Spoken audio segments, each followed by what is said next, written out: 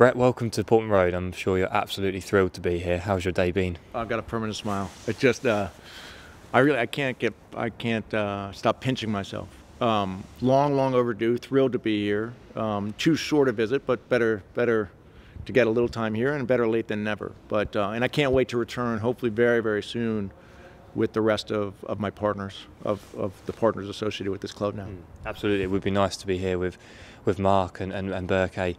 Unfortunately, the circumstances don't allow that, but you can go back to them and feed back how enjoyable this trip has been, hopefully. I won the lottery. I was able to kind of be the advance crew, if you will. And but again, I've taken some videos, and I'll be calling them all, and telling them they gotta figure out whatever it takes. They got to get over here and see this firsthand, because my expectations couldn't have been higher, and I've been absolutely blown away with every facet of it. Starting with obviously the time at the training center earlier, obviously spending time with Paul and his team, seeing all the players, meeting them, spending the day with Mark Ashton and the incredible team that's been here and the incredible team that's been added to this whole group. It's just awesome, inspiring. Now sat 2 rows back from your seat tomorrow afternoon in director's box, how does it feel to actually be in the stadium? It's not a hyperbole to say I have goosebumps. And I can only imagine tomorrow what it's going to be like. So, praying that while I'm here in person, that we're on the right side of the victory tomorrow, because I think there's nothing like it. I remember Mark sending me some video at the home opener, and I was just stunned with how loud it was. So I can't wait to hear it in person, be a part of it. It's a special atmosphere at Portman Road, potentially 20,000 plus tomorrow here. Tomorrow afternoon, sorry. What do you expect from that atmosphere? Again, I can only imagine. I think it's going to be one of the most unique experiences I've ever been a part of in my life, and I don't think I'll be able to sleep tonight. And it's not just the jet lag that's driving that. I mean, I truly can't wait till tomorrow when I get back, into these grounds and see it filled up with the best supporters in the world, which I've come to realize is, obviously the family that's part of Ipswich. And you've been watching from afar so far. What's that been like? Yeah, I mean, I love to watch the team, and iFollow's been a nice platform for us. But again, there's nothing like being here in person, and so I'm so happy to finally physically be here.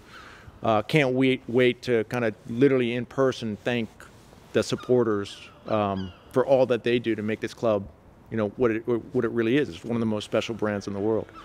But then I can't wait to feed off the energy, and I'll try not to go crazy and rip off my tie and act inappropriate, or maybe it is appropriate. However, the best way to describe someone who is just so pleased to be a part of this incredible family and to see it firsthand. What can we expect from you in the director's box tomorrow? You're quite a passionate fan. I am indeed, and I've got some good moments. My regret is not being with Burke and Mark, and then obviously Mark Steed and Ed Schwartz. That the rest of this group that I'm so blessed to be a part of that aren't here to ideally and hopefully celebrate tomorrow. But yeah, I hope that I've got a lot of reason to be very positively animated tomorrow. There must be a lot of emotions, because although you've been associated with the club now for a significant amount of time, it must feel actually so special just being here in person. That's well said. No, I completely agree. It is a little bit surreal, because in some respects we wanted to get over here obviously for the home opener. Couldn't make that happen, but as I said, better late than never. But I really hope to make it a regular occurrence. I hope to get over on a far more consistent basis. It's something so special. I really feel so honored to be a part of it and play whatever small role I get to play a part of this incredible club, and excited to see it heading in the direction that it's heading. How about your time in England, Brett? You just mentioned there, short but sweet. Yeah, I mean, as a lot of people know, I spent 5 years living here.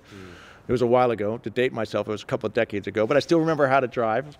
Still driving myself. I rented a car, and so far, a couple of days on the road, and it's all safe out there. You guys can get back in your cars, and but it's great. I mean, I love this country. I've always have, and I've spent an incredible amount of time on a relative basis of my life here, and so to now have something like this that I'm a part of, and to have reason to come over, and have reason to bring my family over. My friends, etc. Among a lot of highlights in my life, nothing compares to the pride that I feel being associated with this club. There'll be a lot of love from the supporters tomorrow, and that's a mutual admiration, isn't it? You know, that's I'm humbled by any, if you will. I don't know. The relationship with the supporters is very special to me, and I feel rightly so, a reverence towards all of them for their support of this club, and really feel it's not hyperbole to say that's the heartbeat, the blood and soul of a club like this is through the supporters, and that's what it's all about. And I'm pleased where I feel that they are supportive of the collective group that have come together to be a part of this club. So I think the relationship is obviously sacred, and I think it's working well because I think they're starting to recognize that this is heading in the direction and that we all hope and wanted to see it start to under our ownership, if you will. Welcome again, Brett, and enjoy the game tomorrow. Thank you, my friend.